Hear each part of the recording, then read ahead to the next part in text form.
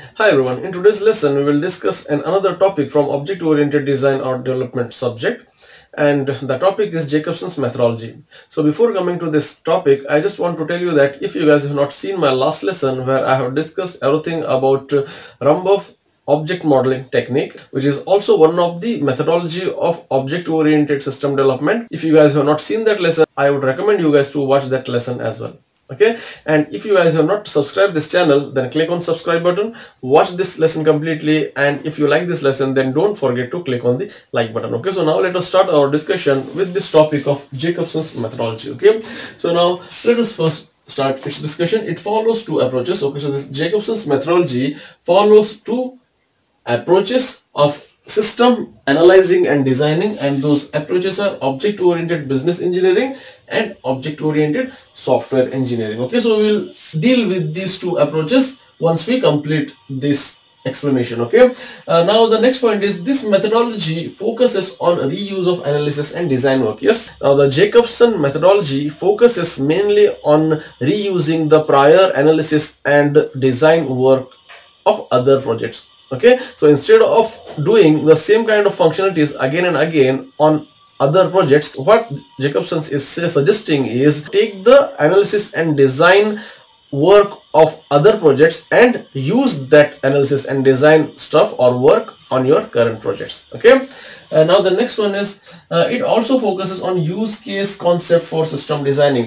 What Jacobson is suggesting is use case can be considered as the best approach in analyzing and designing the system. Okay, so we have done another lesson where we have discussed everything about use case driven approach of system development. Okay, so if you guys have not seen that lesson, then watch that lesson as well. Now let us see what is use case. Okay, just a little bit of explanation on this use case. Okay, since Jacobson is mainly focusing on this concept of use cases, okay, Jacobson is saying that if you follow the use case driven approach for designing the system, then there are high chances that you can make a better system. Okay, use cases are scenarios for understanding the requirements, system requirements. Okay, so we can use this concept of use case to further understand the requirements of the system. The first stage of the system development is to gather the requirements, and at that stage itself we have to properly gather the requirements and we have to make a proper analysis on those requirements. We need to make an analysis how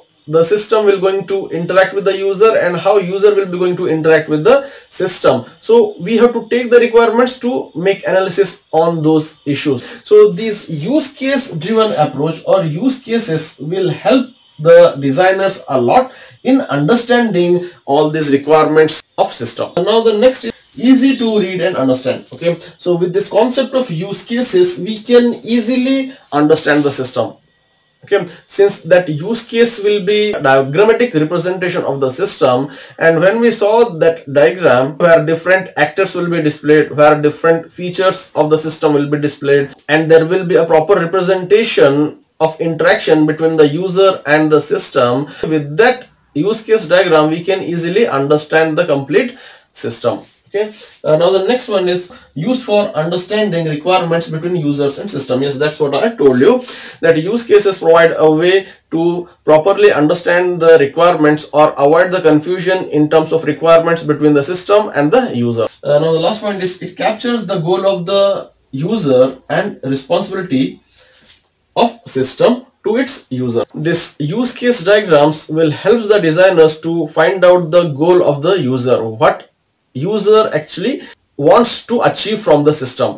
That can be easily understandable with the help of these use cases. Okay, and these use cases also captures the responsibility of the system towards its user. Responsibility of the system towards its user in the sense these use cases also show you what features the system will going to have and what features the system will going to provide to the user. Okay, so all these things we can easily understand. Majorly we can easily understand the requirements of the system, and we can clearly see the interaction between the user and the system with the help of these use cases. That's why Jacobson's methodology is saying that use cases are the best way of analyzing and designing the system. Okay, so now here at the bottom you can see I have drawn a use case. Okay, so this is how a use case can be look like. Okay, so this is a use case, a simple use case for a library system, where you can see these are the actors. Okay, so this is a normal user.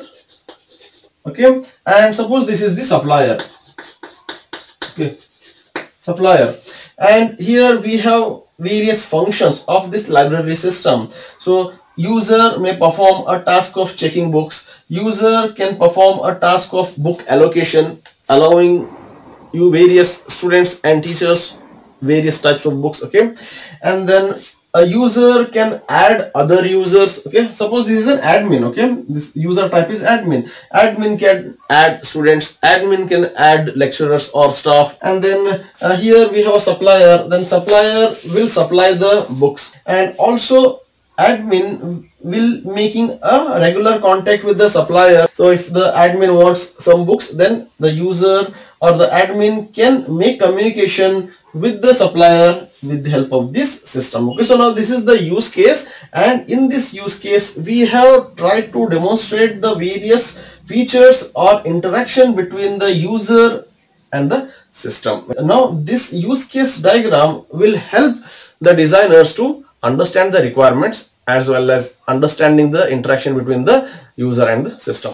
Now let us discuss two of the approaches suggested by Jacobson methodology, and those two approaches are object-oriented system engineering and object-oriented business engineering. Okay, so now let us first discuss object-oriented system engineering. So the development process is also called as use case driven development process. Okay, so this object-oriented system engineering is also one of the development process, and this development process is mainly focuses on the use of use case driven approach throughout the system analysis, designing and implementation. Now the next point is it aims to develop large and real-time systems. Yes, with this development approach or development process, we can develop large scale software application, and this development process is also being used in large and real-time systems. Okay, and those real-time systems are like weather monitoring systems, and then research centers,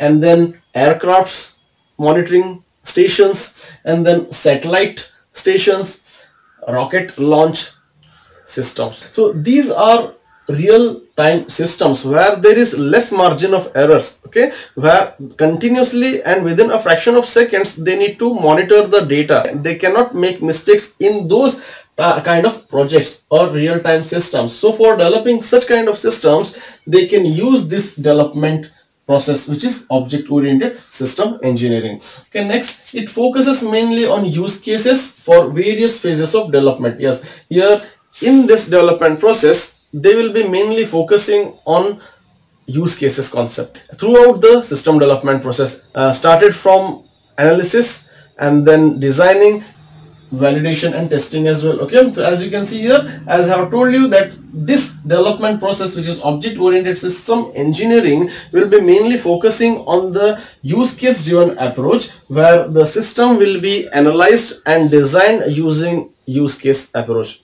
Okay, and they will be using this use case approach in the phases of analysis, design, validation as well as in the testing.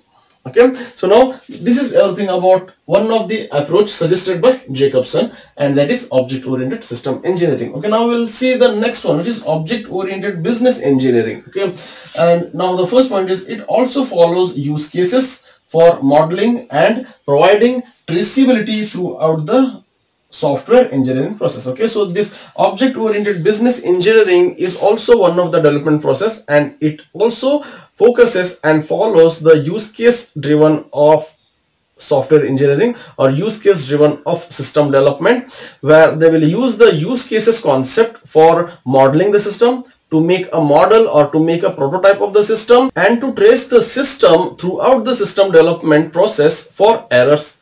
Okay, if anything goes wrong, they can easily trace that entire system easily with the help of this use case driven approach. Okay, now the next one is it involves various phases. Yes, since this object oriented business engineering is also a development process, and this development process also contains or involves set of phases. Okay, and those phases are analysis phase, and then design and implementation phase, and then last one is testing phase. Okay, so these are two of the approaches suggested by Jacobson, okay, which will be used during the system development process. So this is everything about Jacobson's methodology. I hope you guys have understood, and in the next class we will discuss the third methodology of object-oriented system development, and that third methodology is Grady-Booch methodology.